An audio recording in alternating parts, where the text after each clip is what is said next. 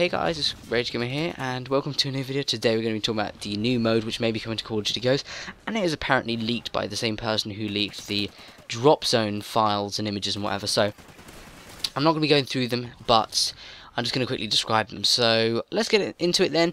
This is coming from the same Reddit user. Anyway, the thing about this game mode is it's called Reinforce, and I don't understand why it's called that, but anyway, it's likely to be coming out, so I'm going to go in more detail to it now. So basically, this game mode is a hybrid between domination and search and rescue, and the difference is, instead of in search and rescue you've got tags, in this you've got to revive teammates by capturing the domination points, instead of collecting tags. So your team is also granted a win once the entire enemy team has been eliminated, or when your team holds all 3 nodes. So you've got to hold all the flags and stuff, but at the same time the enemy team's got to be taken away. What I don't get is how how you're going to be reviving or killing off per round each individual person. Like, let's just say you killed someone called Charlie, and Charlie went down and you wanted him to stay out for the round. How do you make sure that he doesn't get, does he just stay out unless, I don't know.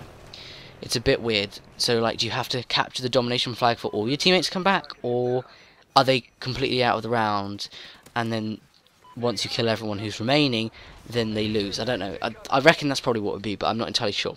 So that's the new game mode. I just want to quickly also talk about Black Ops 2 cameras. Unfortunately, I'm not going to be covering them because I can't record them. Also, I don't really want to purchase any more Black Ops 2 things.